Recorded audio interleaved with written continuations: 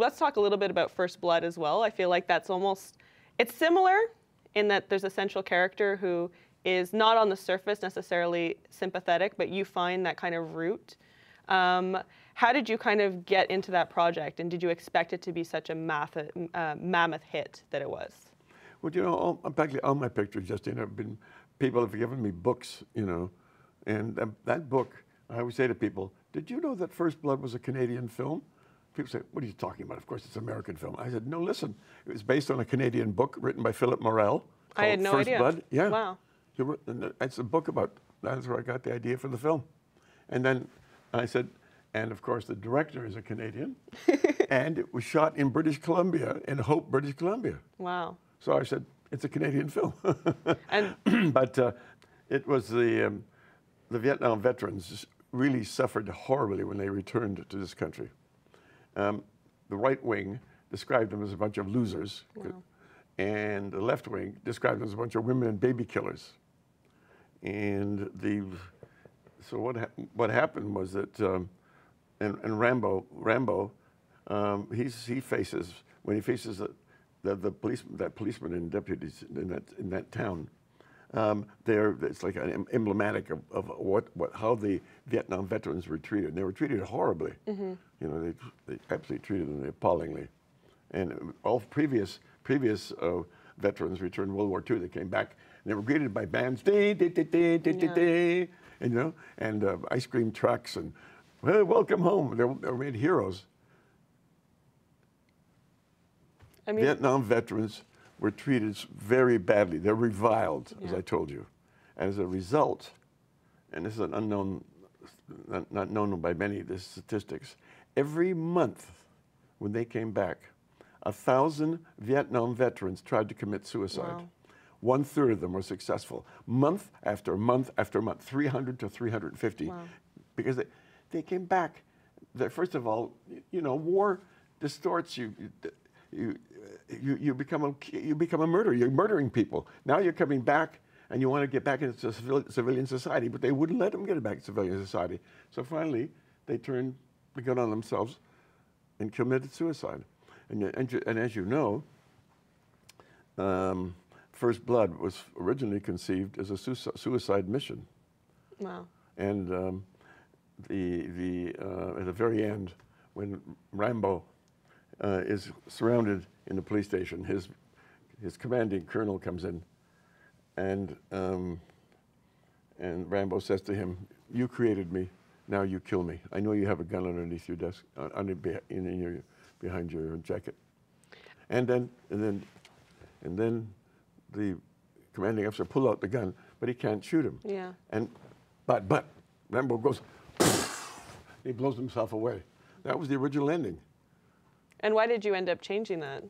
Well, part of it came out of for both instigation of Sylvester Stallone, and part of my own instigation. Because what happened was he did it, and he did it brilliantly. The whole lead up to it justified that it was just horrible, his treatment.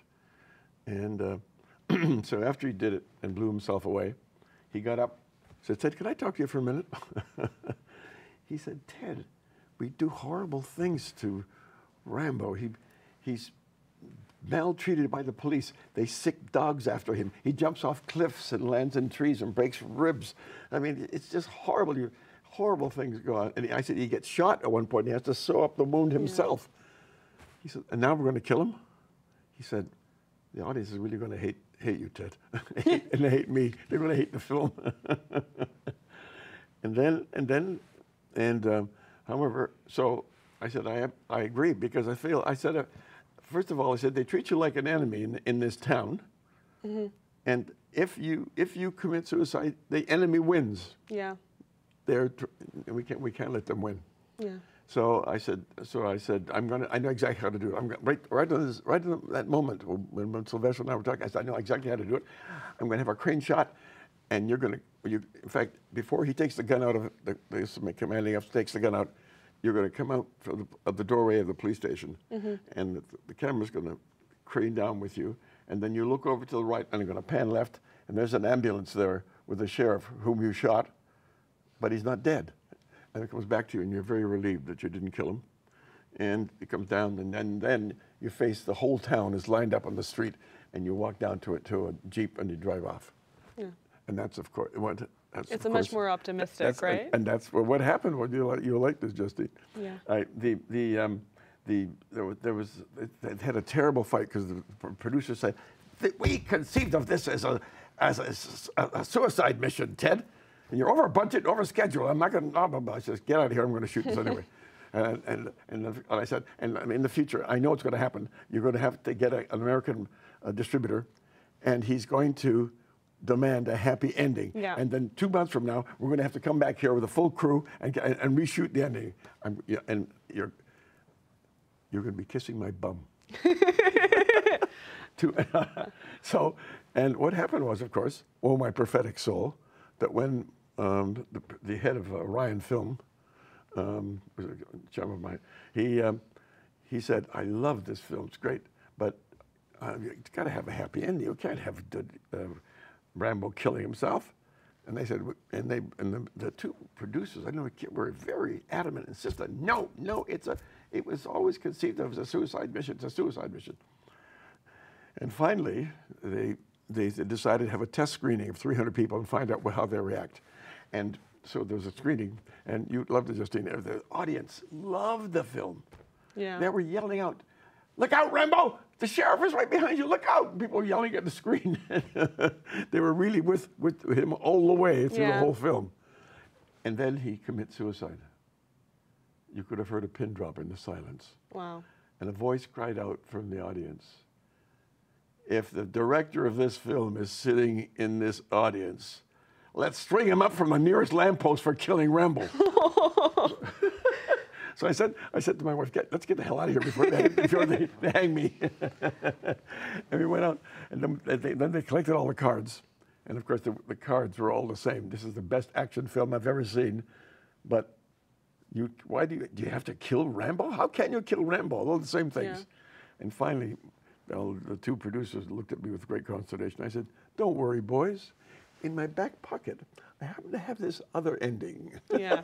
I mean, you knew, right? And that's the ending that's in the film. That's amazing. Thank you again, Ted Kotcheff, for being on the show. It was absolutely a pleasure. We're so happy to have you here at Fantasia. And I'm happy to talk to you. Amazing.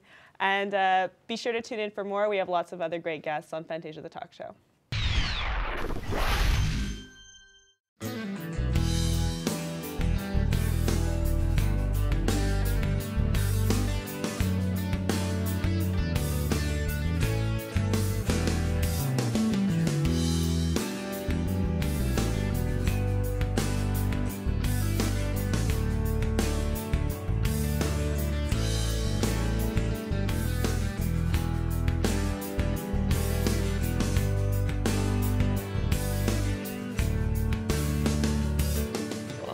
I love crowds. I love pleasing crowds, and they all seem to enjoy the film tremendously. So I'm very, very happy.